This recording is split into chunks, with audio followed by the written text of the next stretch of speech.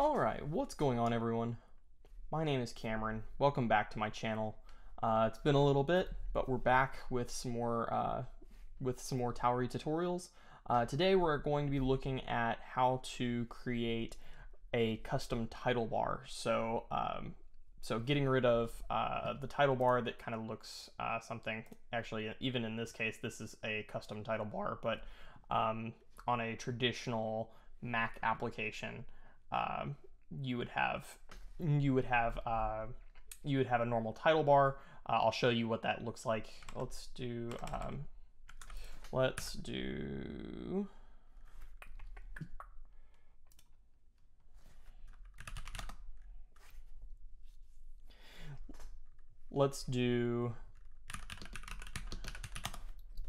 run this and we will see, we'll actually see what that title bar looks like.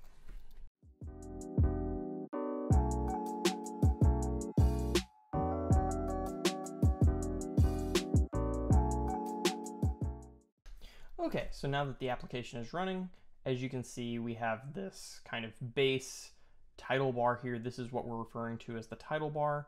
What we're going to be doing is we are going to be replacing this. So what I currently have is just a base Tauri React template. So you can see I have my React code here. Nothing has been changed about this. If you haven't seen, or if you are not sure how to get one of these projects started, I definitely recommend going and checking out one of my previous videos. I'll link that in the card above. But yeah, that's basically what we have going right now. So where we're going to start is we are going to actually turn decorations off. So you'll see I have, using VS Code, I have the Tauri plugin, and so it's actually picking up on what this should be. And now that I've done that, you can see that I have done away with the decorations, or in this case, the title bar. So the next little piece that we will need to do is we will need to go ahead and create a new title bar. And I'm not going to make this a long drawn out thing. I'm actually probably going to speed through this part and then we'll step through the code.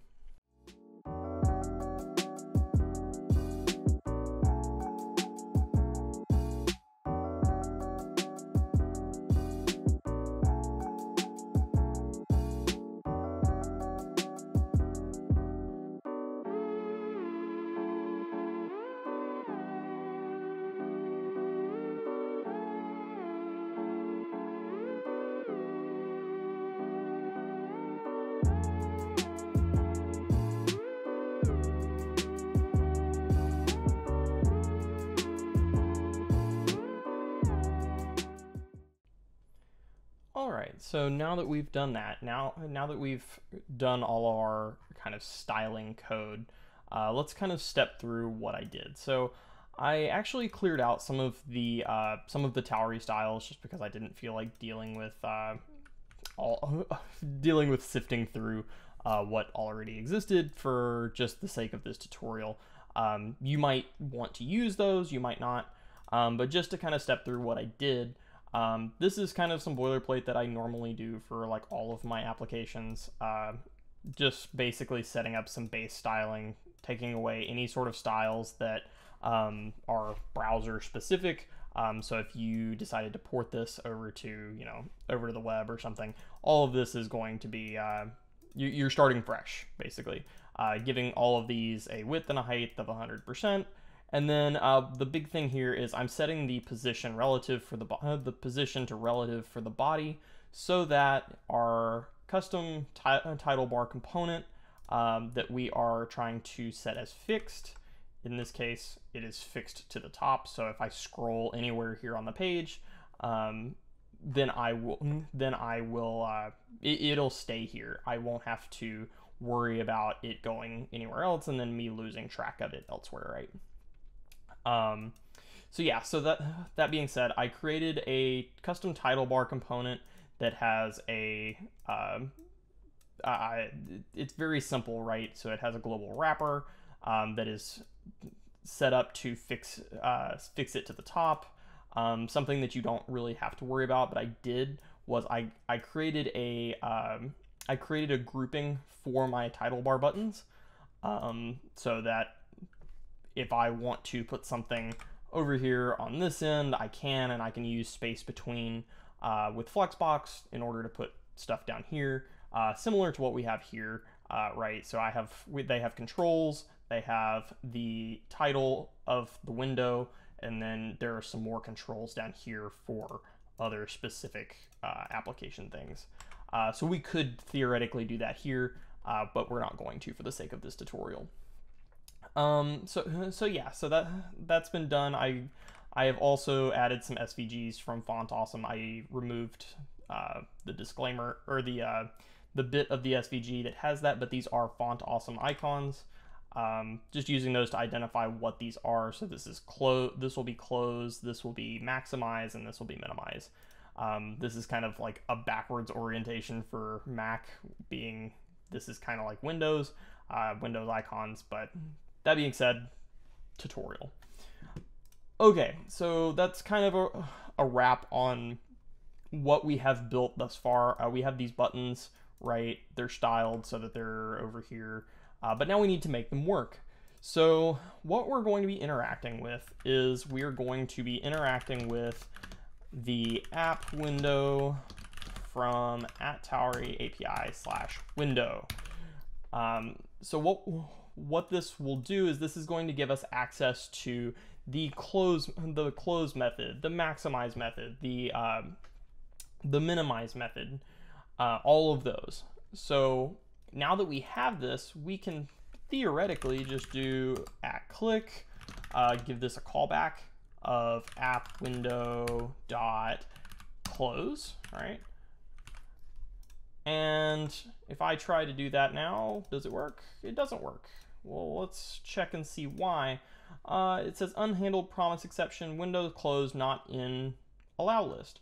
So if you've watched my previous videos, you remember that we have an allow list, which basically grants us permission to native functionality. This is one of the great things, one of the great security benefits of Tauri, is we actually have to whitelist what we want to be able to do. So previously we had this shell operation that we were using.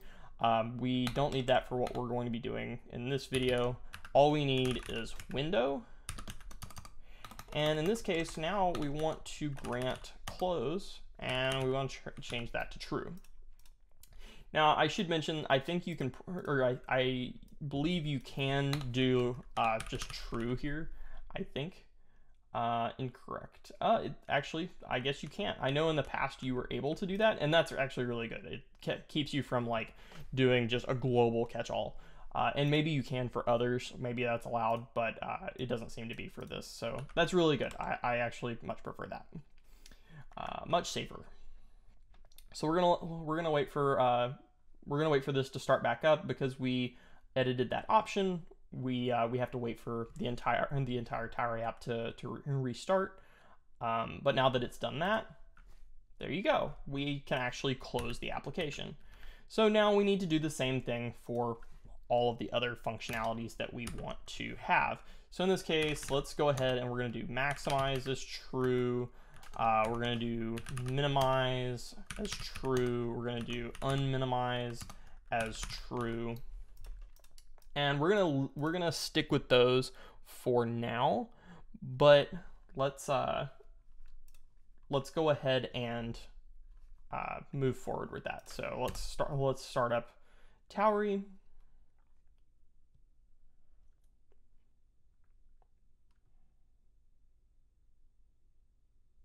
So it seems as though I did miss one configuration, which is the unmaximize. You'll want that in order to be able to call the toggle maximize function. So now if I click maximize, you'll notice it performs as you would expect whenever you unmaximize it. So the next thing that we want to do is check the minimize, and you can see we are able to minimize and unminimize just as we would think we would be able to. The other thing that I want to mention in this video is the ability to actually make your application full screen. So I want to go ahead, and there's one more here. We'll need to update. This doesn't work with maximize and unmaximize. This is its own thing, and that is set full screen. So set full screen mode is going to be a little bit more complicated, not by a large margin, but a little bit. So what we're going to do is we're actually going to, instead of using maximize and unmaximize here, we are actually going to use a different function. We're going to say set full screen, and here we have to pass a Boolean. So now if I click the maximize button, you'll notice it maximizes our application. But unfortunately with this, it doesn't work the way that we would anticipate, right? What we need to do is we actually need to be able to update the state, or have state that keeps track of whether we're in full screen or not. So what we're going to do is I'm going to show you this, and then you can translate this into the framework of your choice. But we're going to be doing this in a React application. So here we go. So here, if you're not familiar with React, I'm actually saying I want a piece of state that is going to be a Boolean and start as false. I want that to be stored in is full screen, and then give me a function to actually update this variable called set full screen. Next, I'm going to go ahead and have a callback function. So we are going to say, here, set full screen to not is full screen.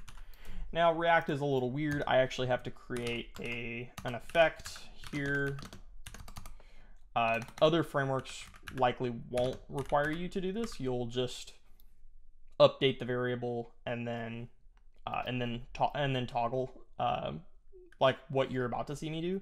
But I'm going to say basically do this anytime is this dependency updates. So run this piece of this callback function here anytime this dependency updates.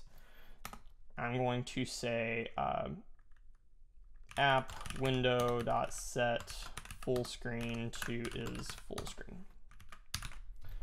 There we go. So now we're starting as false. Our application isn't full screen. I maximize it, and I'm able to bring it back out of full screen.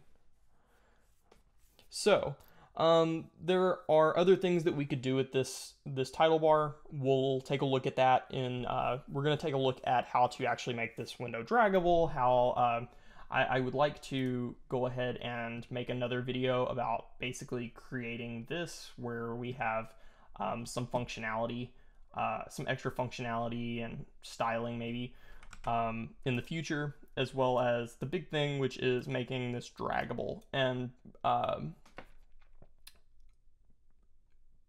keeping track of extra things. So in this case, like you'll notice we've maximized this.